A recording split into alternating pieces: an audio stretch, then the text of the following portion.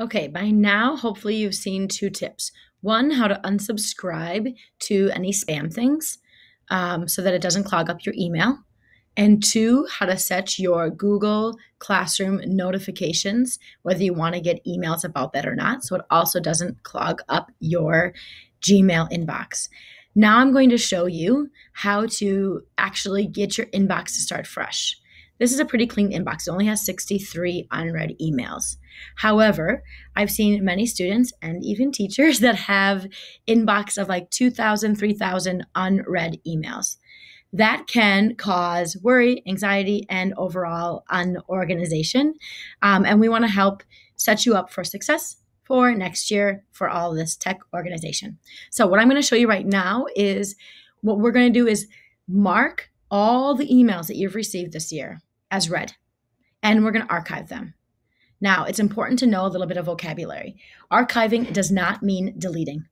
Trashing something like spam will delete it. You'll never find it again. It will be gone out of your inbox. Archiving something just means that it is removed from your inbox, but it's not deleted and gone forever. So oftentimes I like to archive things instead of trash them because in a month or two, I want to go back and say, oh, what did Mr. Micah tell me or Mr. Cook tell me about such and such? I want to go back and find that, even though I may not have him now. So we're going to mark everything as read so that you have 0 unread messages in your inbox.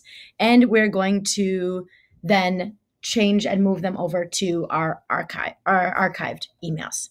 Okay. Before we do this, you need to make sure that you don't have any emails that you have not read yet. So if the teacher wants to pause the video and give you guys 10, 15 minutes to go through emails and making sure that you don't have anything really important that you haven't checked, you can do that. Otherwise, let's get started. All right. You want to make sure that your inbox type is by default set up like this. So I'm going to go to settings just to make sure that it's set up the right way. And I want to say inbox type default. A lot of times we do important first, unread first is my favorite, and we're going to talk about that later. Starred first or priority. To do this, you need to be in the default one. So switch over to default if you're not there already. All right, and then let's get out of settings. I don't even need my face here. And we're going to go and we're going to click here and say unread. You're selecting all your unread emails. Or you could select all your emails and do this so you have nothing in your inbox. Because it's the end of the year, I'm going to select all emails. Okay? Now, here you have a warning. All 50 conversations, which we can only see 50 emails per page, are selected. But there are 63 total in the inbox.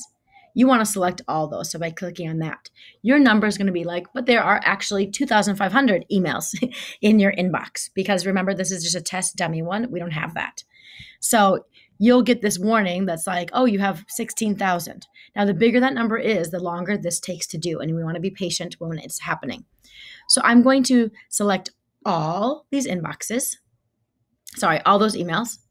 And then I'm going to do two things. One, make sure you mark them as read because that's going to make that number go back to 0 that you see in that corner.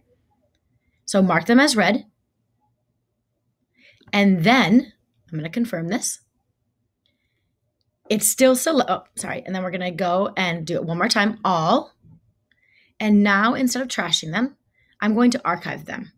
That means that they're going to be out of my inbox, but I can go back and find them if I want to. And now I say archive. Oh, let me do that one more time. All. I didn't select all in there. Archive. Now I have no mail. Okay, so that's what that does. Now, some people like to go through and find all the emails and then move them into folders, labels, or categories. You can certainly take the time to do that. I do think that takes a long time. And with Gmail's search, I could still find, let's say, assignment that I know that Ann Madison gave me. And I can go back and I could easily find something in my inbox that I might need. Okay, but my inbox is completely clean. So let's take some time to do that. Remember, the really important step is when you select all, that you mark it as read first so that it doesn't still keep that number and you can't find it, but that you archive it. But before you do it, that you select everything in your inbox. And then be patient The more emails there are, the longer that may take.